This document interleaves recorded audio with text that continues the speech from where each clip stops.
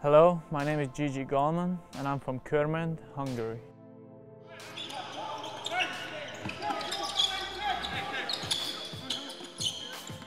When I started playing basketball at a small age, I was just another little kid that tried a sport in Goloman, and every time I go back home, I always try to come in and just maybe not even to play pickup games, but just like to shoot, to get that feeling back.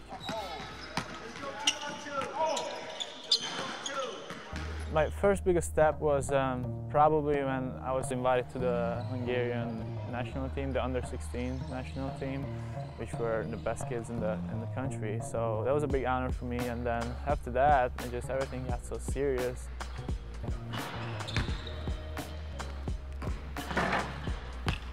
Well, when I first got here, it was just a shock.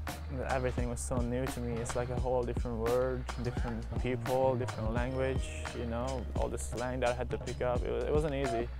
And I remember I was talking to some girl, and I told Bryce that I saw her. And then Bryce was like, "Did you spit?" I was like, "What do you mean, did I spit?" Like, no, I didn't spit. And then he explained, and I was like, "Oh my God, that's not what it means." He explained to me that spit actually means that have you talked to her, have you flirted with her, or something like that. So I was like, "Oh, yeah, I talked to her."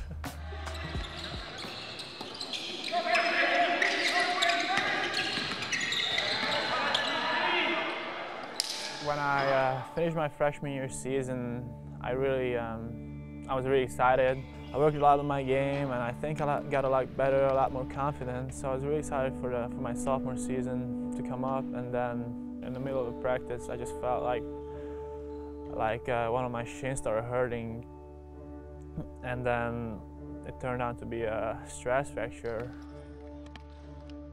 Yeah, it was pretty hard. I was just always on the sideline, and it took probably about 3 months for me to get back. But again, the rest of the season didn't turn out quite the way. I didn't play the way I wanted to play. I wasn't in the condition to play, and of course the team didn't play the way I wanted them to play either. So it was a pretty hard time, but that's what makes us stronger.